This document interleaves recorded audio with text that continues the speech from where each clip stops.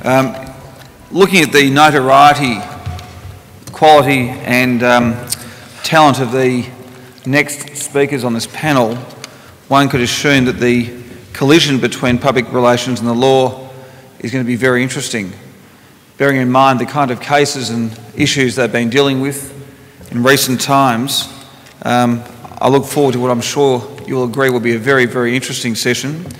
I've asked that Will Houghton QC be the moderator of this session and try and control the speakers. Please welcome our speakers and please welcome Will Houghton at QC. Thank you. Thank you very much, Will. I'm going to introduce the four speakers in turn and then ask them to speak, and hopefully we will have time for some questions from the floor afterwards. So if there are areas of interest, which I'm sure there will be, that occur to you, please save your questions till the end. Now, we've got four distinguished speakers for our final session. The first one is Mr. Leon Zwier, who is a senior partner at Arnold, Bloch, Leibler. Now, for many years, Leon has been a preeminent commercial litigation practitioner, and as an insolvency practitioner, he is without peer.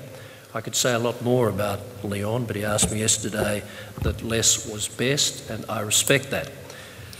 The second speaker today is Mr. Tony Hargreaves, who is the principal of the firm Tony Hargreaves and Partners. Tony is a very experienced criminal solicitor. He's been in practice for over 30 years, and for the last 25 years, approximately, if any Victorian police officers have been charged with criminal offences, it's been Tony and his firm who have defended them. That's a lot of cases. Tony last year acted for the Essendon Football Club in its difficulties with ASADA and the AFL Commission. This year he has been acting for 32 of the 34 past and present Essendon players involved in that particular matter. Our third speaker today is Mr. Robert Richter QC. He is very well known to all of you, I'm sure. He is a leading criminal advocate in this state and in this country. He has achieved a near legendary status amongst the profession, who affectionately refer to him as the Red Baron. Anyone who has had the skills to obtain an acquittal for Mr. Mick Gatto on a murder charge must deserve that almost legendary status. He's not only a very fine trial advocate. I once saw him in the High Court one cold Friday morning on a special leave application when he put a most persuasive argument on behalf of his client to a special leave bench. I was certainly persuaded, would have granted him special leave and heard the appeal instanter, and he would have succeeded. The High Court took a different view. He lost. Now, our final speaker, fourth and final speaker, is Mr. Julian Burnside AO QC. Julian is a very fine commercial silk, as is well known, but he's probably better well known these days in his role as a public law advocate in the area of human rights and refugee advocacy. Julian is an experienced and polished performer in the media. I won't rehearse the many appearances he's done in the media. I simply recall a comment that his instructing solicitor made when he, after Mr. Burnside had appeared for James Hird in the AFL Commission. His instructing solicitor told ABC's 7:30 report after the case that the AFL Commission looked to behave like a bunch of cashed-up bogans who thought they could do what they wanted. Now, that seems to me to be classic public relations skills that Julian would never be guilty of. So, on that note, perhaps I could call upon Leon to commence our discussion. We'll have to use the podium. We can't hear from the Okay. Sorry, Leon, I think you might have to go up to the podium is that right? so that we can all hear you. Thanks.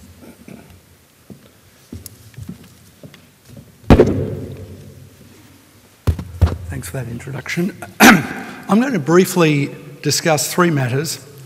First, I'm going to make some comments about the direction my colleagues will take in their presentations. Second, why all lawyers, judges, barristers and solicitors must play a greater role in framing legal issues in the media. And I will touch on differing matters like the takeover of Patrick, the Richard Pratt ACCC criminal prosecution, and the allegations recently made against the Leader of the Opposition. I'll share a few war stories about them. Thirdly, I will share with you my observations about legal media management, which I think is different from the common approach which has been taken. And I'm counting on our convener to caution me as I approach time. Okay. The preparation for this joint presentation commenced with Tony Hargreaves saying we should each do short presentations rather than move quickly to questions, because Robert Richter will get asked one question and will then talk for an hour. Robert replied with an email telling us all he was cruising on a yacht, and I would go first and tell a few war stories, and then others would follow with observations and anecdotes. Later, Tony sought confirmation we would not be discussing Essendon, as he represents most of the players. I told him the only reason you are holding back is because of the prospect that he'd do so. And as for Julian, we didn't hear from him until this morning. I should have left a message that was Tony Jones from #Quanda, and I may have heard back. Please take that as a comment. The other speakers will discuss, amongst other things, the role of public relations spin masters in legal controversies. I challenge the traditional view that there should be little or no interaction between lawyers and media in big litigation or significant commercial transactions. In my experience, public relations and media advocacy are best understood as just another form of advocacy which we need to undertake on behalf of our clients, and which judges also need to consider in their hearings and delivery of judgments. In the information age, media pervades our society, so we need to adapt as lawyers and modernise our approach. The media will report on large matters. The legal issues need to be carefully and properly framed, and the media shapes the outcome of court cases. I have absolutely no doubt about that. Media affects the reputations of large corporations and their senior officers. If we act for them as their lawyers, they need us to advocate for them in the media. The media affect regulators. Lawyers do need to be careful to consider when and how to assist clients in the media, and it's not every case, but it requires careful consideration. Take, for example, the bitterly contested takeover of Patrick by Toll. There was no competitive bidder for Patrick. Once Toll announced the bid, Patrick was clearly in play. However, the consideration for Patrick's shareholders increased from the initial offer that Toll made by $1.5 billion without any competition. How? Let me explain. The competitive tension emanated from a series of Supreme Court proceedings brought by Patrick challenging the efficacy of the Toll bid. Those proceedings raised difficult and complex legal issues, but they created doubt about the transaction. The media reported on the court cases. The media reporting created the doubt in the marketplace. In the result, Toll was forced to increase the offer price to buy support, notwithstanding that there was no other bidder and its initial offer was above the price Patrick had then been trading at. It was the interaction of media and the law that led to Patrick's shareholders getting an advantage, an extra $1.5 billion. Media played a key role in it, and we had a role, obviously, as lawyers in assisting in that process. Let me share two other observations about that matter. First, the Patrick chair, after it was all over, told me that given how little we actually achieved in court, it was incredible how the media had reported it. I thanked him profusely for sharing that observation. And secondly, and this still grates on me, the investment bankers' success fees went through the roof, while all the lawyers, of course, recovered our fixed hourly rate. We need to revisit that, but now's not the time. Let me share with you some observation about Richard Pratt's ACCC prosecution. I hope these observations will further demonstrate the need for lawyers to advocate for their clients in public relations fora. In 2008, Richard Pratt's Visi Group settled ACCC civil proceedings and paid a penalty of $36 million. The ACCC and Pratt entered into an agreed statement of facts in which concessions were made by Pratt solely for that proceeding and with an express obligation that the ACCC would not use it for any other purpose. The ACCC used it to commence a perjury proceeding against Pratt. It was one of the more unpleasant meetings with a client telling him he'd be charged after that settlement. Pratt, like all billionaires, cared greatly about his reputation and was screaming about the injustice done to him by Graham Samuel personally in the ACCC. And he wanted the sense of injustice captured in the media. Pratt wanted a very aggressive framing of the legal issues in the media. Rather than the stock standard denial of wrongdoing, and we will vigorously defend this proceeding, which is the common answer when a party is sued, we came out on day one and said publicly that Pratt would apply the blowtorch to Graham Samuel's ACCC. The media reacted to the framing of the legal issues in that way and understood that the defence was going to prosecute the prosecution. It had been done before. Kerry Packer had done it a long time ago in relation to the Goanna matter. The ACCC never recovered from that perception that the criminal prosecution was wrong. I should at this time refer to the role of the judiciary in key judgments. Pratt applied for preliminary relief concerning the admissibility of the agreed statement of facts before Justice Ryan. We formulated questions about admissibility generally, and in the alternative, whether the court should exclude the agreed statement of facts on any of the other 6 discretionary grounds. By the time the judgment was to be delivered, Pratt was dying. He was critically ill. At the time, he was then Australia's wealthiest citizen. The media were in a frenzy about this case as we pushed to clear his name on legal grounds before his death.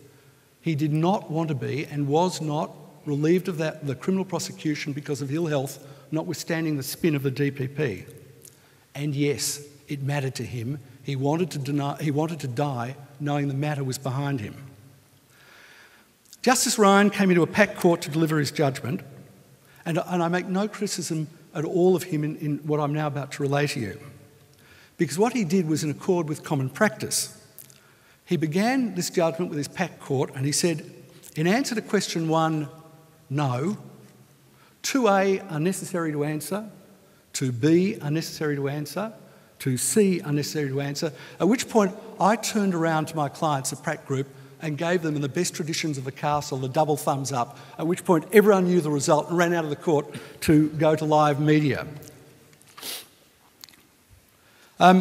I believe that the judiciary needs to be more sensitive in such matters to informally explain the outcome to the audience without compromising on the black letter of the law, and I think we have moved some way in that direction, but can go further.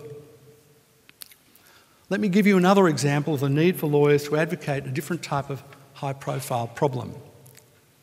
Late last year, on the day that Bill Shorten was appointed Leader of the Opposition, a claim was made against him about a sexual assault alleged to have occurred in 1986, about 30 years ago. The claim was initially posted on Kevin Rudd's Facebook page, beginning, "Dearest Kevin." The matter was fully investigated by the police and Bill Shorten was cleared. On 21 August of this year, Bill Shorten made a public statement about it. I want to share with you some observations about that statement which also reflect on why we have a role to play in such matters. 1, if you ever look or listen to that statement, you'll notice there are no words of qualification. He directly confronts the serious issues. There is no spin. 2, as you would expect, the statement never repeats the untrue allegation made against him. Not once. It's never there. Best practice is not to repeat such things. 3, Bill Shorten dealt with the allegation by saying the person was someone he briefly knew, and there is absolutely no basis for the claim. 4, Bill remarkably and generously acknowledged the integrity and decency of his political opponents. And finally, preempting the future, as a good statement ought, he said it's over, and he has steadfastly maintained that position. That statement was well received by the media, the public, and even Bill's political opponents. Malcolm Turnbull was president and made the observation that Bill Shorten had mimicked the approach he had advised Kerry Packer to take many years earlier when he was Kerry's lawyer, and it did. My last observation about that matter is this. The usual spin doctors will always advocate never to lead a bad media story. Lawyers as advocates will often have a different perspective, and clients need us to give it. I want to briefly touch upon media technique.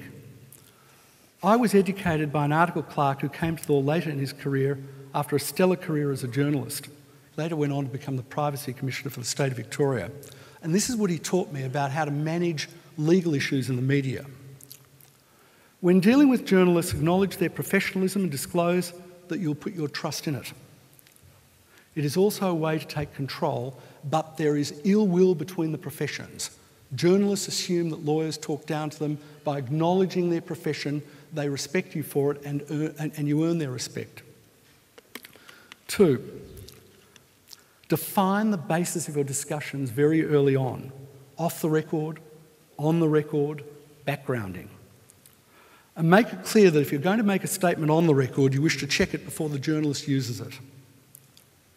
3, explain how you're going to interact with them, so that I will always say to them, I'm going to tell you an objective truth. We are before Justice Beach on the 12th of October in the Federal Court. That's an objective truth, and that's what it is.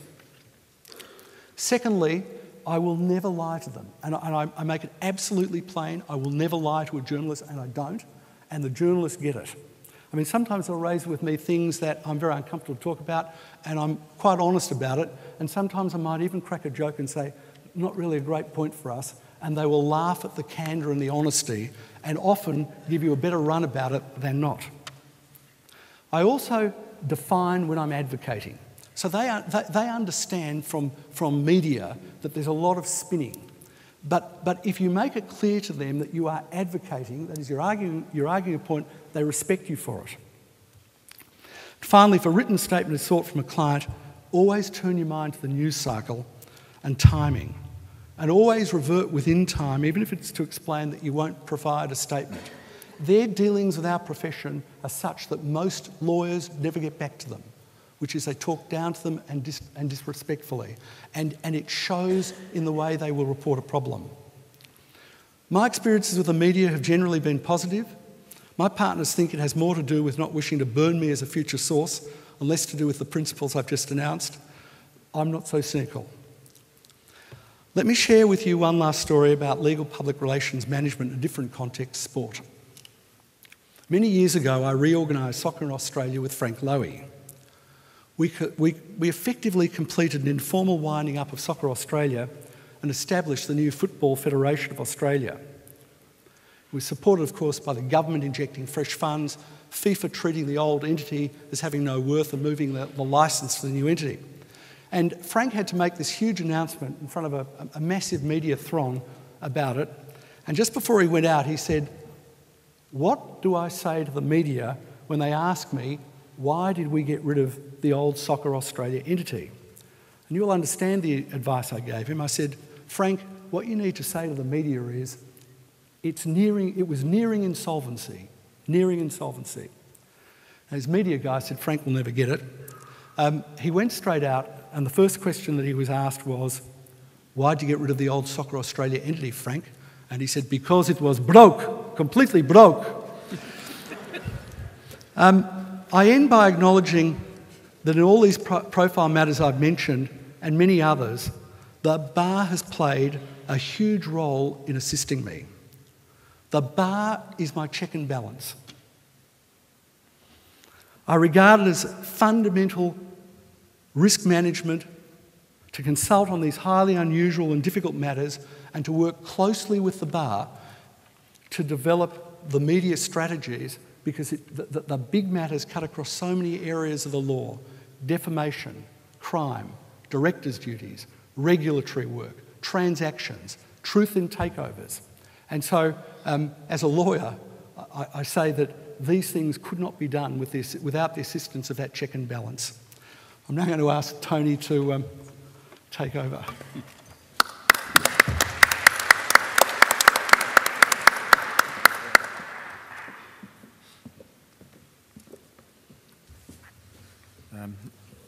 It would seem that Leon Zwier and I live in very different worlds. I don't catch planes overseas with Frank Lowy. I act for police officers and priests generally. They don't have the same kind of luxuries that Leon's clients have. In my experience, the use of public relations consultants or crisis management experts, as they're often called, is expensive and generally produces no discernible benefit to the litigation or the charges that have been issued, and can, even on occasions, be counterproductive. My attitude may be considered old-fashioned and conservative, but I don't believe in running my court cases in the media, and I don't think generally that it's in my clients' interests to generate publicity about them. In criminal law, which is the area I generally practice in, the fundamental problem is that crisis management experts want to generate publicity about your client to portray them in a good light. We spend much of our time trying to achieve the opposite result, telling our clients to stay out of the limelight as much as possible and say as little as possible, preferably nothing. I do not consider that generating publicity about my clients is part of the process. Indeed, I'm hard-pressed to recall a single occasion where any positive publicity about my clients through the use of a crisis management expert has been of any benefit at all to my client in the result of the case, and I would suggest nor should it. That's not to say that there is not the place for a crisis management expert. Over the years, there have been a number of situations where we've received notification for a high-profile client that there is about to be a leak to the media about some salacious comment, piece of information. And on those occasions, I have retained crisis management experts who are very much of assistance in helping the family and your client deal with the media exposure that's about to occur. The general policy, in my view, is that providing there are no criminal charges or pending litigation, a statement should be prepared in which an acknowledgement is made of the allegation. If an acknowledgement's appropriate, it'll contain a little bit of mea culpa, a little bit of contrition about the effects on the person's family, and then ask the media to respect their privacy. In my experience, that will cause the story to go away quicker than it will if the client ducks and weaves and refuses to speak to the media. But that's a very different situation to a client who's either under investigation for the commission of a criminal offence or has actually been charged. And I think it's difficult to envisage a situation where a person in those circumstances should be engaging a crisis management expert to generate publicity about them. Nor do I think lawyers should speak publicly about their clients for the purpose of generating publicity. I can't recall the last time I heard a lawyer speaking about his or her client where I considered there was any real benefit to the client. Alternatively, there are occasions when you're acting for a high-profile client where one has to consider a press statement for the accused. If you don't say something, the press will continue to hound the person and literally camp outside their door until something is said. But I don't think you need a crisis management expert to assist in that process. All it takes is a couple of paragraphs where the person will acknowledge that he or she has been charged with committing a criminal offence. There'll be an acknowledgement that it's a very difficult time for the accused and his or her family. As the matter is before the courts, it would be inappropriate to say anything further. And lastly, there is the normal request that the media respect the privacy of the accused and their family. Leon and I appear to have had very different experiences with the press. After 30 years of dealing with them, I have a basic distrust of them. I think they're more keen to write an interesting article with a salacious headline than actually get the story right. I think the question needs to be posed, what is the benefit of engaging a crisis management expert if a person's been charged with criminal offending? It cannot be to affect the outcome. Juries have shown that they're smarter than that. They apply themselves intellectually to the task that's required of them in accordance with their sworn duty. And whilst they might be swayed by good advocacy, I don't think they're swayed by emotion or prejudice. In my opinion, if someone is charged with committing a criminal offence or involved in large litigation, it's more appropriate for them to weather the storm of the litigation or the criminal charges, and after the completion of the court process, that's the time when perhaps a crisis management expert can be engaged to try and restore what damage has been done, if that is possible. One of the real dangers that I think in engaging a crisis management expert to generate publicity about your client is that often decisions are made about what will be said publicly at a time when you won't know what the evidence is against your client. The brief may not have been served, there may be further evidence to come. The effect of the publicity could be to provide the prosecution with material upon which your client could be cross-examined. On a worst-case scenario, when you don't know what the evidence is, you may even be creating admissible evidence the prosecution could use against your own client. I thought I'd tell one war story about the Essendon Football Club. I'm not talking out of school because it's been in the media. The Essendon Football Club decided early in the AFL Asada investigation last year to engage Ziggy Swakowski to prepare a report on the supplements program in season 2012. The club at that stage was very much looking for answers, but it announced it to the media that they had commissioned the report, and they undertook that they would release at least a summary of the report. The report was never going to give the club a clean bill of health. The findings were always going to be adverse. It was simply a matter of how damaging the comments were going to be. It was in Mr. Swakowski's report that he coined the phrase, a culture of pharmacological experimentation. That phrase has been trotted out in the media on dozens of occasions. Indeed, it even formed part of the summary of the AFL in the charges against the Essendon Football Club last year when disciplinary action was taken against it. It is a clear example of trying to generate some publicity which is detrimental to your cause. Indeed, in my opinion, it's been difficult to generate any positive publicity about the Essendon Football Club, notwithstanding attempts to do so, simply because of the way the media has dealt with it. In closing, I repeat that my attitude could be considered conservative and old-fashioned. I don't think court cases should be run through the media. I don't think lawyers should comment publicly about their cases as distinct from issues. They shouldn't be interviewed by the media on the steps of the court. Our clients are free to do whatever they want after the court case is finished. But in my opinion, while the court case is pending, there is little, if any, room for crisis management experts to be engaged to generate publicity for your client. Thank you.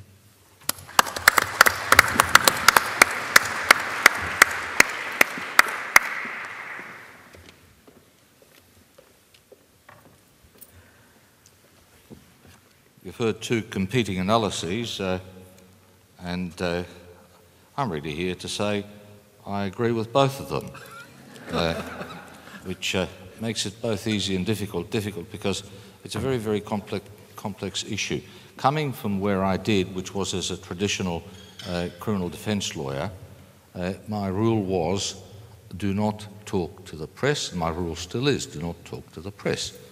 To the extent that some people felt that things had to be uttered, I left that responsibility to the solicitors, subject to strict instructions that I had a right of veto over certain utterances and expressions.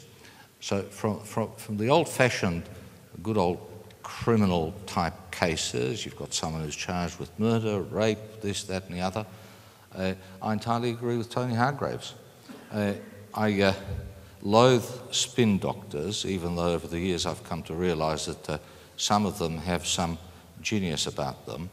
But my immediate response in the case of someone, an individual who's charged with a criminal offence, and a serious criminal offence at that, is that if the media has been very, very unkind, as it had been to certain of my clients, you've heard the name Gatto mentioned, the more unkind, the more extreme, the more vilificatory, as far as I'm concerned, the better. Because from a technical point of view, when you're in front of a jury and the actual evidence plays out, you're generally able to play on the basis of, you've heard all this, but now you've heard what the real situation is. And that generally tends to operate in favour of the defence. That's if you've made any headway. Because by the time someone like Gatto had gone through the press as whatever it is that they've named him, and the jury actually come to hear the facts of the particular case in which he was charged with murder, they say, well, he may be this and he may be that, but good God, I mean, where's the evidence that he murdered this man when the case is clear? So to that extent, in those sorts of traditional cases, I'm at one with Tony Hargreaves.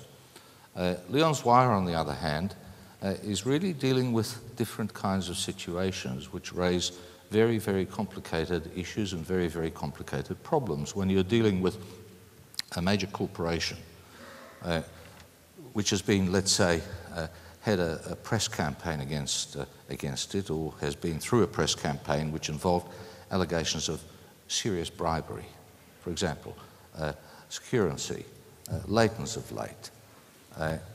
What do you do with Leighton's, a listed company? What do you as a lawyer do? And do you have any obligation to try and put the record straight in some way? I've developed a number of rules that pertain to those sorts of situations because they are terribly complex, and in some instances they do require handling. I wouldn't do it myself. I would trust a genius like Leon to devise a strategy, but I would reserve the right to say, no, take this out or take that out. I think that might be counterproductive. So there are times when you as lawyers would probably be wise to have some kind of media management approach and policy. I'm assuming, of course, that all of you represent clients who are rich enough to be able to afford spin doctors when the need arises. That does not always apply, but when it comes to major corporations, they usually do. When it comes to politicians, they usually do. And some of them are pretty bad unless the politician is real dumb. For example, the question that we're asked, or rather that's posed by the topic is, how do you salvage your reputation and appear open and contrite while protecting the legal position and privilege? Well, first question that arises is, whose reputation are you trying to protect? Are you trying to protect a corporation, for example, or an individual officer of a corporation who's been accused of certain things? But the second issue, contrite and saving the position, is usually a preferable one, but it may have other consequences. I'm reminded that Tony Abbott screwed up something shocking on the notion of contrite and preservation of position when the Indonesian phone bugging scandal came out. It seems that he was simply not capable of learning the simple lesson that President Obama came through so clearly with when dealing with Angela Merkel, which was to say, and that's what Tony Abbott, of course, should have said instead of saying, well, everybody does it, don't they? His position should have been, look, I'm shocked. It didn't happen on my watch. I'll commence an inquiry and I'll make sure it never happens again. Instead of which, he mishandled the situation, despite the fact that he's got, I think, one of the largest armies of spin doctors working for him, so perhaps he doesn't read their recommendations. But as a rule, as I say, I dislike spin doctors for what they do, and we are also operating in a very, very complicated world because the media is not what it used to be. The media is not the odd newspaper report or the television reporter reporting. The Bill Shorten matter that Leon Zwier mentioned broke in the blogosphere, as some of you who have read the papers may know. And the question then becomes, well, how do you deal with the blogosphere? You don't start a blog of your own. Do you sue for defamation or don't you? And usually when somebody mentions defamation to me, I say, Oscar Wilde, don't worry about it, don't do it, just wait and see. But The world we live in is so complex that there are no simple answers. But to the question of how do you salvage a reputation, the first issue you want to raise to yourself is the reputation salvageable, or is the taint one that will stick, in the sense that no matter what happens, I draw to your attention, for example, the case of Theophanes. You may remember he was accused of rape. He went through committal proceedings. I defended him, happy to say. Couldn't save his reputation. The fact is we achieved a result which was, statistically speaking, something like, a 1%, 2% result, when a committing magistrate in an allegation of a sexual assault says, this is just so incredible, out. But that didn't save his reputation. When allegations like that are made, they're unsalvageable, other than, as Leon has said, by the kind of dignified denial that Bill Shorten made. And he had to do that. You can't let it go, because it's an unending kind of situation. There's no definition of finality there, and the smear in some quarters adheres and stays, no matter what the true situation is. So it's a question of horses for courses, and it's a question of an analysis of the relevant matters. You need to ask yourselves as practitioners or as corporate counsel, first question is, who's the client? Is it a corporation, for example? Whose interest am I protecting? Am I protecting the interests of a particular officer of a corporation, or the corporation itself? I've just finished a lengthy trial in WA where the CEO of a significant listed company was charged with tax fraud. The outcome was fortunately a good one in the end, but he remained CEO. Normally speaking, of course, what happens with a major listed company, if somebody is charged with a serious criminal offence like tax fraud, they're stood down. The board of this company voted to keep him going, and fortunately he was vindicated. But so the first question is, whose interest are you looking after? The second one, before you decide to do anything, is what is the cause in issue? And there are different sorts of causes. There was the recent litigation, you might remember, for example, involving a Queensland company, Sunland, which involved a failed Dubai venture where 2 Australians were incarcerated in Dubai for a long, long time.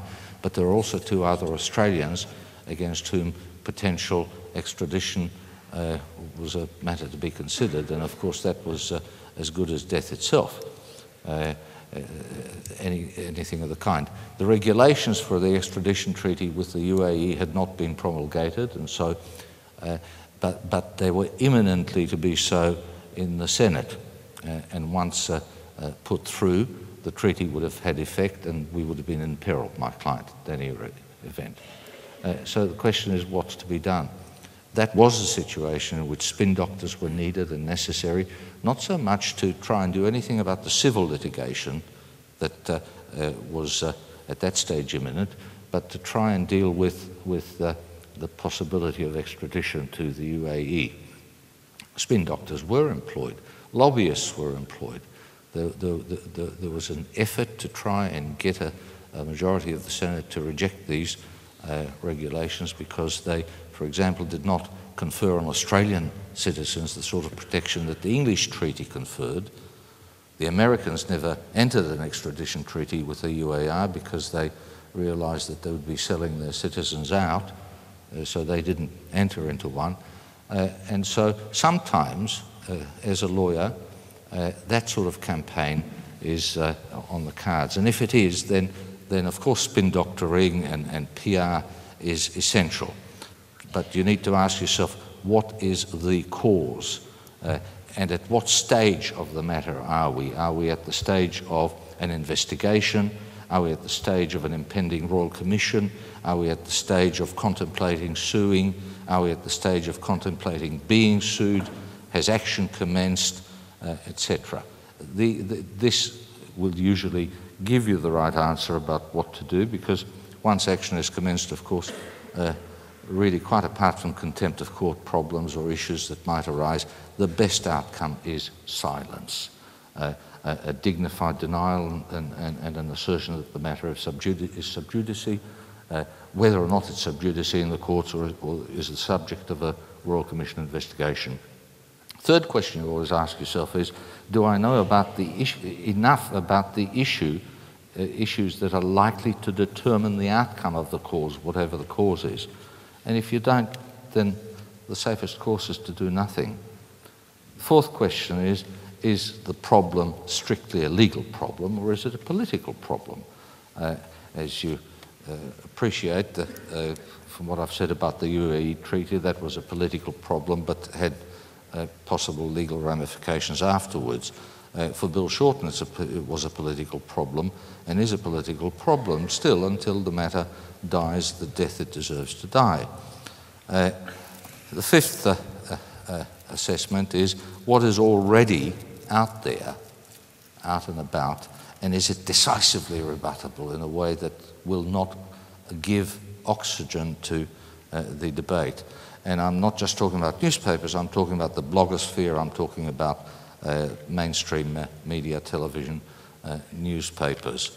The main thing about journalism and television is it feeds off itself and auto-generates, and the more you contribute to the auto-generation of a story, the worse you do for your client, because as a journalist told me last week, I spent a bit of time with him just discussing dealing with the press. He said there are only two kinds of journalists, those that you know and those who will screw you over. He didn't use the word screw, he used another one. But the situation is that so far as dealings with the media are concerned, the safest course is not to deal with the media unless you know the journalist to be honourable. And if you're dealing with that person, you deal with that person on the basis that your interest is that there be a proper backgrounding so that the person, the reporter, the TV journalist, that they know what the real issues are. Because they're not generally dishonest, they just don't usually get exposed to the real issues. The next question you ask yourself is, should anything be said at all? And I adhere to the principle that silence is golden, but there are distinctions to be made between civil, criminal, quasi-criminal types of issues, and depending on who the victim is of the story, that is. And the next question that you ask is what I'm doing achievable? Is what I'm trying to do achievable? The usual answer is no, and so it's usually a question of saying, well, unless I absolutely have to do this, I won't. Will anything which is put out to the public come back to bite you? That's the next question. And that is a very, very important question, because a lot of people don't understand the impact of the Uniform Evidence Act. They don't understand the notion of admissions through an authorised agent, admissions or false denials that can come back and bite you. And so as a matter of caution, the question is always, for as far into the future as I can foresee, can whatever my client says or whatever I say on the client's behalf, can that come back and bite the client? And the next question is, have I appreciated the possible end game of whatever process is in place? The 10th and ultimate question, of course, is one of the most important and should be second nature to you, and the question is it ethical? And the Bar has rules of conduct in relation to dealing with the media that certainly do not preclude you from properly backgrounding someone so that they have a proper appreciation of the client's position. There's nothing wrong with making sure that the solicitor, usually, who does the backgrounding, is apprised of sufficient material. So once you've answered all those questions, by and large the answer is going to be, it's not going to do me any good to deal with the media and to try to win the case in the press. Cases do not get won in the press. Certainly not in crime. As I say, the advantage is sometimes the other way, when your client is extremely vilified. On the other hand, in civil matters, I don't believe that judges are won over by what they read in the newspapers. Of course they read the newspapers, but I don't think cases are won there. That's all I've got to say about public relations. I'm sure Julian will speak about other matters of far greater significance where you have to take a stand, and you must take a stand because of hysterical moral panics and appalling legislation that's foisted on us that is increasing our prison population unnecessarily, that is curtailing civil liberties. In those sorts of spheres, lawyers have a duty to speak out because monstrous things are being done in our name. Thank you.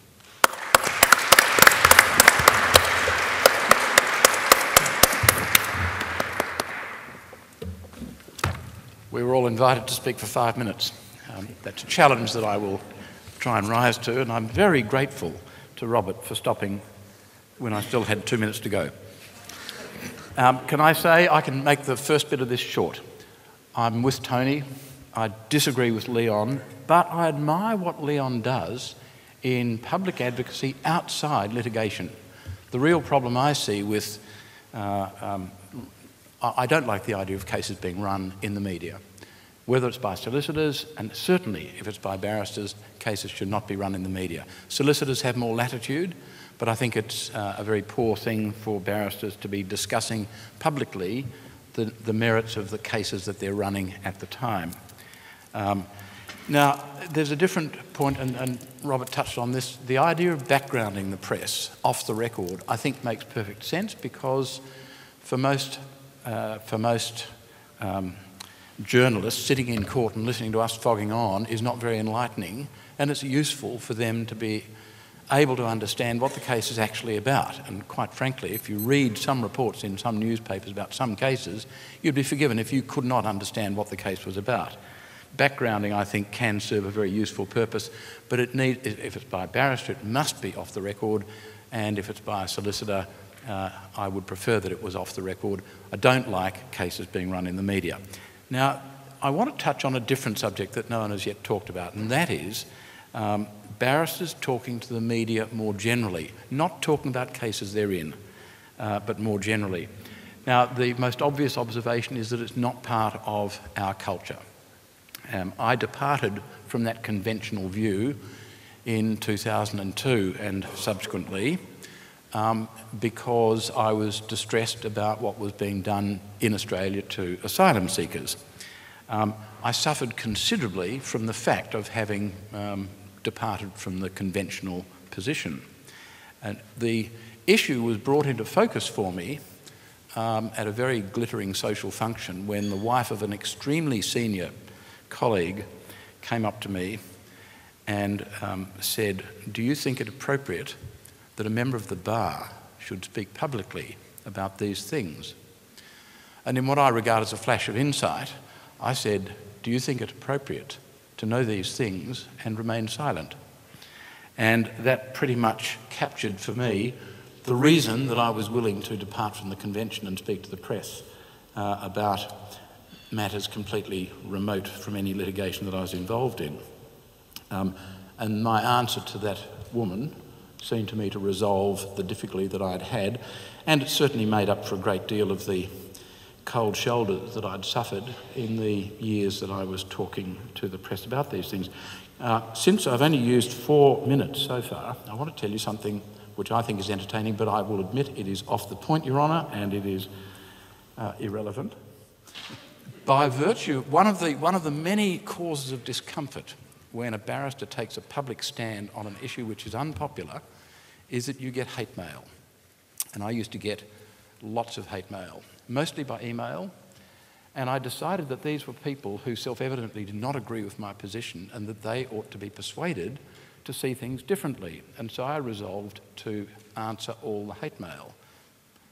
Probably a stupid position to have adopted, but I hadn't done the arithmetic. Anyway, so I would sit up every night and answer all these emails. And curiously, despite the fact that most of the hate mail was written in very explicit terms and extreme rudeness, challenging my sincerity, my honesty, my integrity, my parentage, the whole thing. When I replied to them, they would mostly reply, and typically the replies would be along the lines of, well, I didn't expect to hear from you, and that's all very well, but what about this and that? And then I'd give them some more facts, and about half of them ended up writing back saying in substance that they agreed with me. I thought that was quite good. So just a different domain of advocacy, I suppose. The hate mail stopped more or less in about 2006 when the issue went away. But the best hate mail I ever got came to me in 2007. I was over in Perth doing something and I saw something come up on the screen and I knew it was hate mail. And it said, and I quote, "Dear fuckwit, what..." That was a giveaway. "What makes you think being a QC means that anyone is interested in your opinions? Why don't you fuck off and die?" Now, the difficulty I had was that, unlike all of the other hate mail, I couldn't engage with it intellectually for two reasons. First, the first proposition I thought was self-evidently true, unless the writer was a judge, which I thought was not likely. And the rest of it simply didn't provide any foothold for an intellectual response. And so I borrowed a line which Bill Leake once told me, and I wrote back saying, "Dear so-and-so, thank you for your email. The offer of your sister is interesting. Please send photographs." I love that moment. Anyway, to my surprise, he wrote back. And he said, "Fair enough, I suppose I was a bit over the top." So I thought, well, there's a rational mind there after all. I wrote back saying, "Well, that's okay, I don't mind, but I'm interested that you wrote just now. I've been talking about this for quite a while. Did it all get too much, or did you just stumble on it?" And he wrote back saying, "I should come clean. I'd had a huge night out. I was arguing with a bloke I couldn't stand. We were arguing about asylum seekers. I suppose I should have written to him. For some reason, I wrote to you. Actually, I think you're doing quite a good job, so please ignore me." And that, may I say, is probably the most successful form of public advocacy I've ever been involved in. Thank you.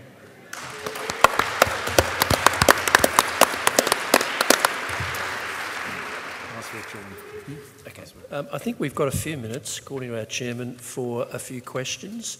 Do we have any from the floor? Fantastic. Please. You can send it by email if you want.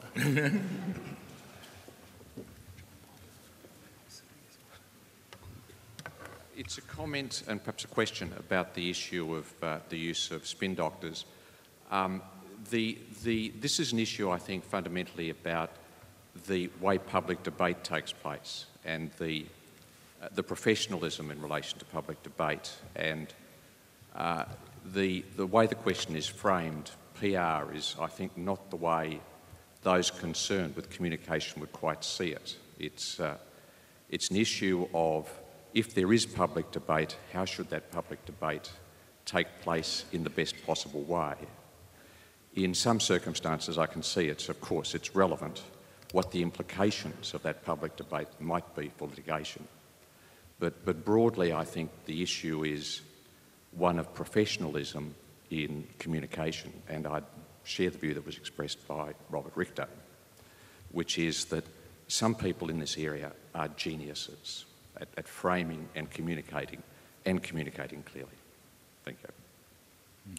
Can I respond to that by saying I think Leon is a good example of someone who knows how to frame the issues, and as long as he does it outside the context of litigation, I don't have a problem with it at all. It's running cases through the press that I have a problem with. Do you want to respond, Leon? Yeah, I'm not advocating ever to run cases through the press. What I'm saying is when you have issues of reputation, such as corporations being criticised, a CEO being maligned on the blogosphere, which we see more and more, I think it's critical for us to be seen to be backgrounding journalists, thinking about strategies to deal with it. But I don't believe in running court cases in the media. Robert, do you have a comment? I've never seen him run a case through the media, but I've seen him background pretty professionally and successfully. Thank you. Any more questions? I think we've got a little bit more time, please. This one for Mr. Burnside. I think I was watching a pharmaceuticals case in which you were acting for the plaintiffs, and as I recall it, the pharmaceutical company had spin doctors at the back of the court handing out briefings and information to the journalists in an attempt to win the war, and then that seemed to become a story in itself. I was just wondering, given you were involved in that case, if you had any observations about that tactic by the defendant. Thank you for the question. If I'm right in remembering it, that was the Vioxx litigation, and the spin doctors at the back of the court were for the manufacturer. So they were the respondents. And they were eagerly running around handing journalists at the end of every day, handing them a series of dot points, identifying what they regarded as the key points of the day. Predictably, they tended to be rather in favour of Merck rather than the applicant. But they went a step too far when they chased one journalist into the ladies' toilets in order to persuade her to see things their way. And that led her to writing a big piece, 2 double-page spread a couple of weekends later, and those PR people disappeared from the court very rapidly after that. Do we have any more questions? No? Well.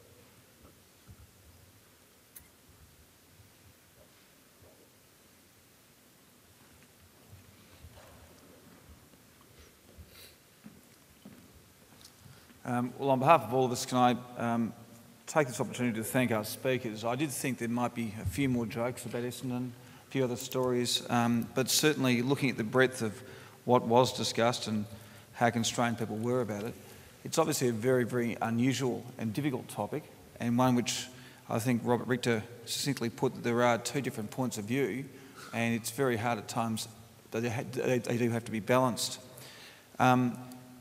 There is one question I do want to ask, if I may.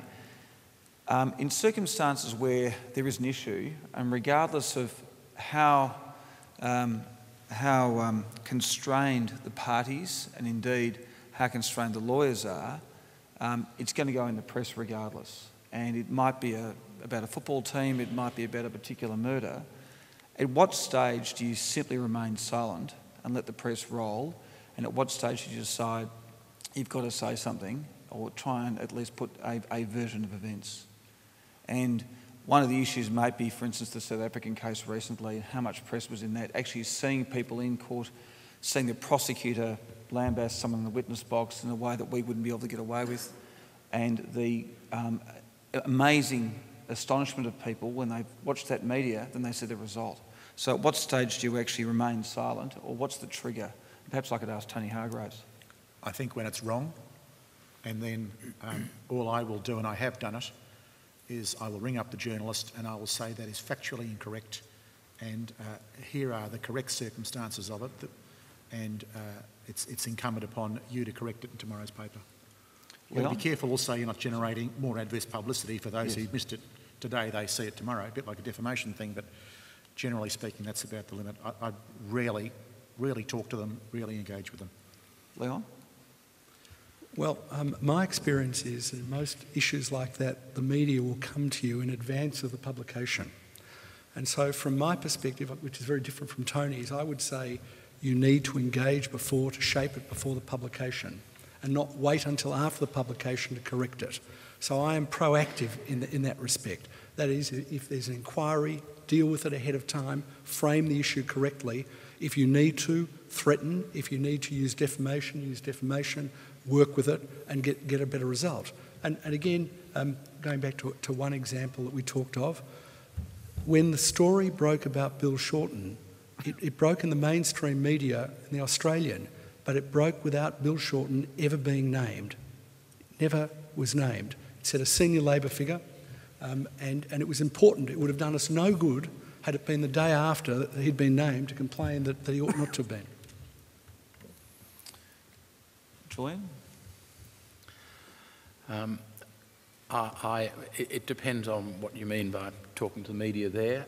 I mean, if you background them, if the solicitor's background on what the case is actually about, the prospect of mistaken reporting is much reduced. You know, I think lawyers have an exaggerated opinion of how easy it is to understand what's going on in court. You know, I mean, I feel great sympathy for journalists who sit in a court and try and understand what the hell is going on.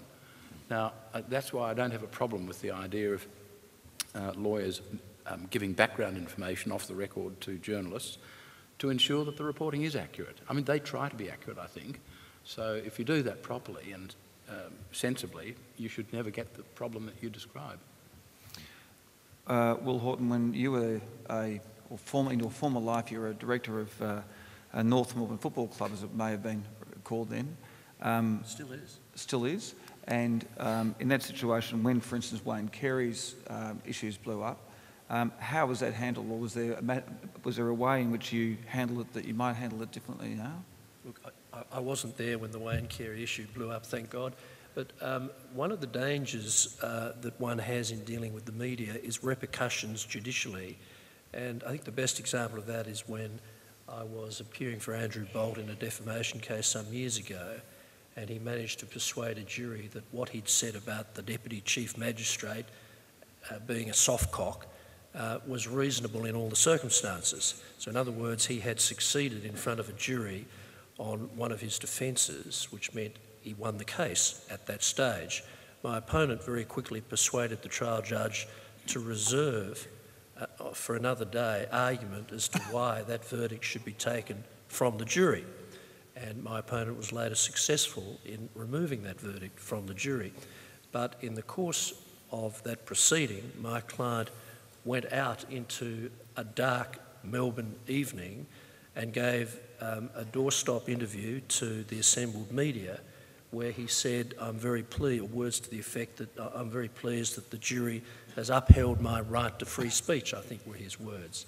Now later, when the judge overturned the verdict, the judge went on to consider the question of damages, and the judge was very critical of the doorstop interview that had been given by my client. So not only did he award the plaintiff substantial damages, he added to that award of damages an award of exemplary damages in order to punish the defendant in part for that doorstop interview. Now, that hurt.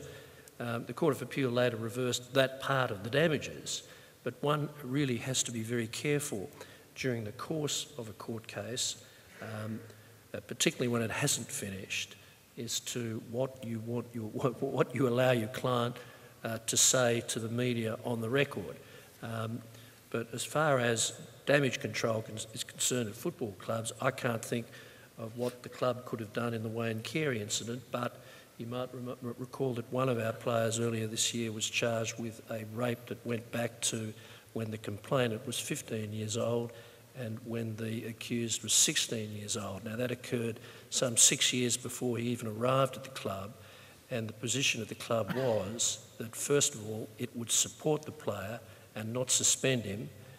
Secondly, it would allow the player and his management to be responsible for the defence of those charges, and the committal is coming up in 2 months' time. And thirdly, it prepared a response to possible media questions that might result from charges being laid. In the event, the media didn't pursue many questions about that, but the moral of the story is be ready. Be ready for the questions to come and have a measured and reasonable response. Do you have any further comments in relation to that? Do we have any other questions? Can I just indicate how grateful we are to our speakers, and the level of experience they have in relation to these issues is second to none. So could you please thank them in the usual way?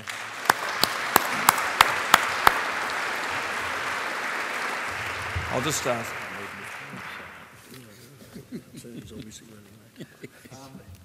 While the attorney is just about to arrive, he's been rather busy lately, so I think he will be here any minute. In the meantime, can I just indicate that today was a great celebration of the collaboration that we have in our profession. We started the day being challenged by our two Chief Justices to be more cost-effective and more efficient in dispute resolution. Indeed, Chief Justice Alsop made the comment, people will pay for skill, but they won't pay for process. We were then told how to be more cost efficient by Alan Myers and others, including Justice Judd, in looking at matters involving discovery, witness statements and pleadings, or as Myers put it, the lack thereof. Chris Fox from Mallisons and Rachel Binney also gave us interpretation from their point of view as how we could move forward. Our overarching obligations were then reinforced and examined by Michael Wheelahan and Justice Forrest and the panel. And then for some business development advice, international arbitration was discussed, and the great opportunities that are available to this profession, particularly in Victoria, now that we have our own International Commercial Arbitration Centre opened by the attorney recently. Peter Megan spoke about the great opportunities in Singapore and the reasons why he'd flown there on that basis for business development, and it was a hub we should be looking forward to. Class actions in the largest common law case in recent history was then discussed. Not only did we have the solicitors and barristers involved in that case, we also were privileged to have the judge himself to give us his reflections and the lessons that can be learnt from such an extraordinary case.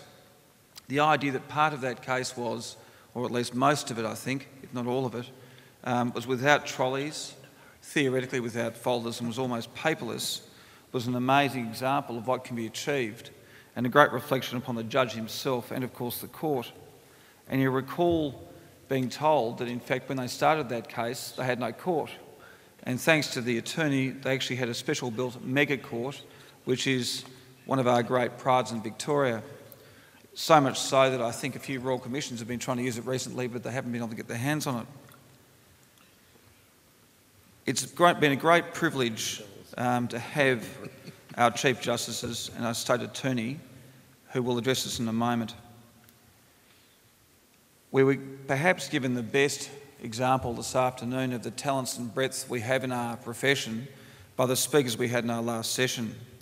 Our collaboration collided with public relations, with Essendon, Bill Shorten, Pratt, Gabbo, spin doctors, and the conflicting views and marvellous reflections.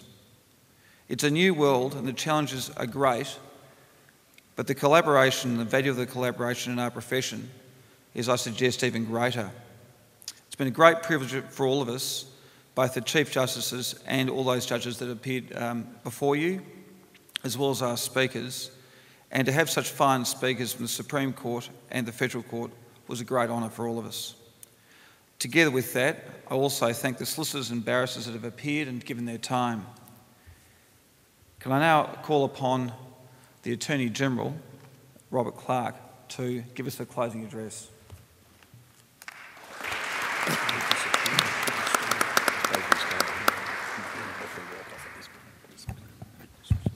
Thank you very much, Will. Distinguished guests, ladies and gentlemen, I'm very pleased to have been asked to say a few words in closing this conference, and I want to begin by congratulating everybody who has helped make this conference possible. Will, your leadership and enthusiasm, I think, has been infectious and inspiring, and as well as congratulating you and the Bar Council, can I also congratulate the Law Institute and President Jeff Boyer and Nerida Wallace, the new CEO, and everybody else who's come together to make this conference possible. Will, in your remarks just then, you touched on the issue of collaboration, and I think the words collaboration and innovation are perhaps the watchwords not only for this conference but for some of the themes of the approach to the law that are developing more generally in Victoria over recent years. And they are, of course, both very important themes. We're seeing improvements and in collaboration and cooperation at many different levels across our legal system. I suppose one example is the recent establishment of Court Services Victoria, the administrative body that now provides the administrative and logistical support to all of our courts under a Courts Council of which each of the heads of jurisdiction is a member.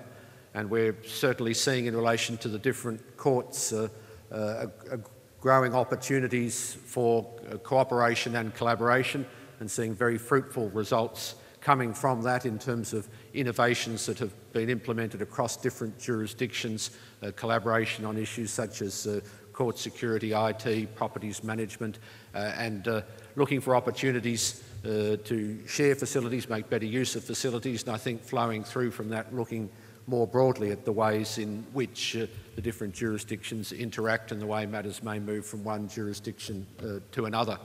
We're also seeing growing collaboration with the impending establishment of the uniform legal services regime between Victoria and New South Wales. We've seen the announcement today of the new members of the council that will preside over that. Certainly I and my New South Wales counterpart Brad Hazzard are doing our best to inspire and encourage other jurisdictions to join in the uniform regime. We're emphasising to smaller jurisdictions that it's a federalist scheme, it's not a centralist scheme. We are still very hopeful that other jurisdictions will, over time, join in the uniform scheme so that we can end up with a truly national integrated legal profession. And I certainly want to thank and pay tribute to the work both of the Victorian Bar and the Victorian Law Institute in seeking to inspire and encourage other jurisdictions, their counterparts in other jurisdictions, to take part in that uniform scheme. So there has been a lot happening in terms of collaboration. There's also been a lot happening in terms of innovation.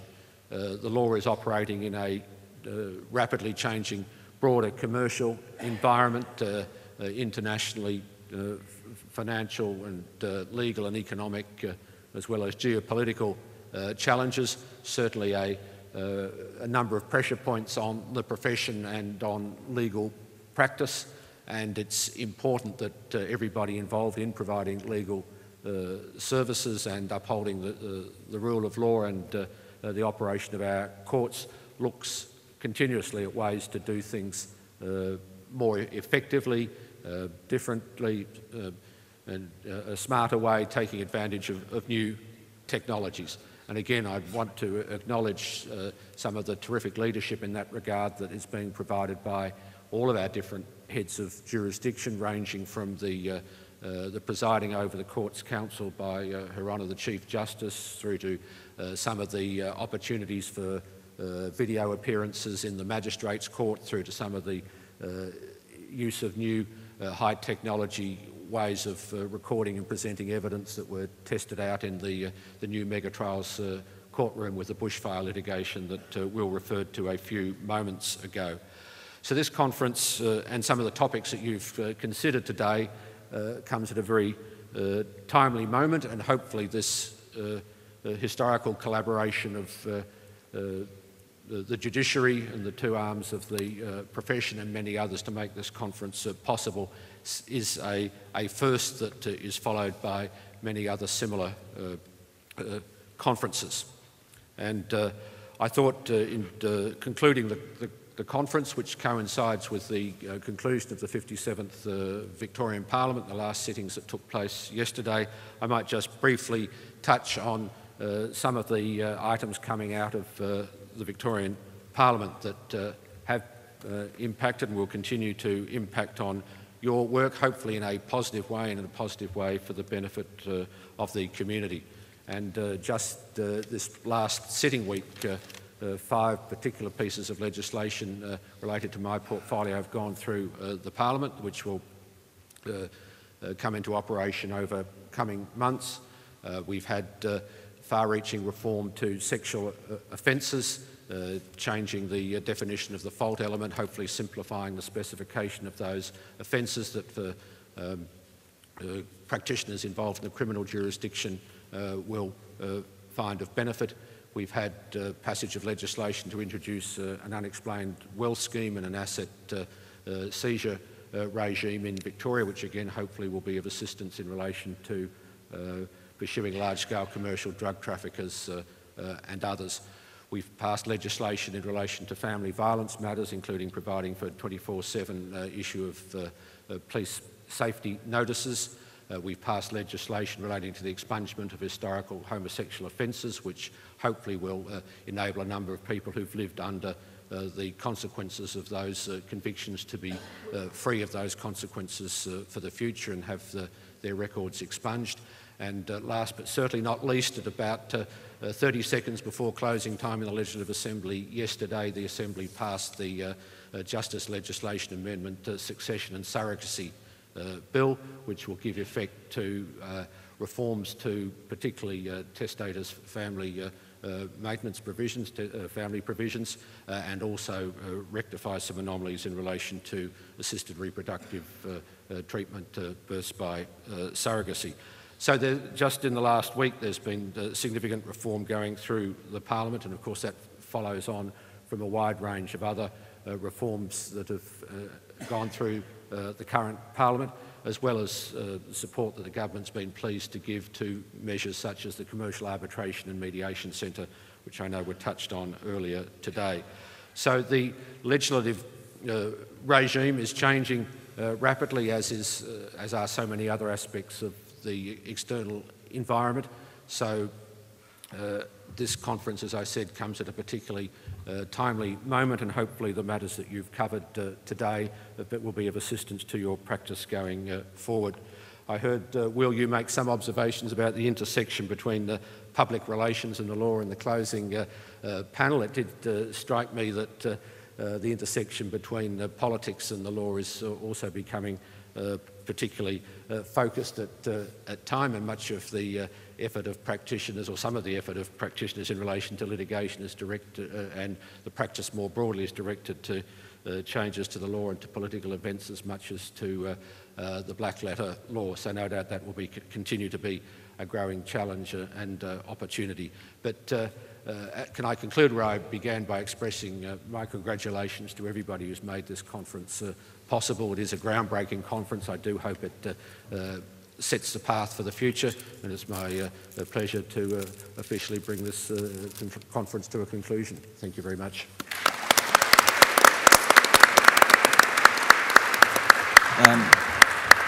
Thank you, Attorney. The Attorney has been incredibly busy lately. As of a month ago, he had put up to Parliament over 80 bills, of which over 66 had passed, obviously more now, and 13 were currently before the Parliament. He's been responsible and a great supporter of our Uniform Legal Profession Scheme, which New South Wales and Victoria are currently the leaders in, and we're hoping that Queensland might jump on board very soon. Certainly the Commonwealth Attorney seems to indicate that is a good possibility. Court Services Victoria was introduced very recently, and it's been a great thing for Victoria, and I think the courts have very much supported that and celebrated it.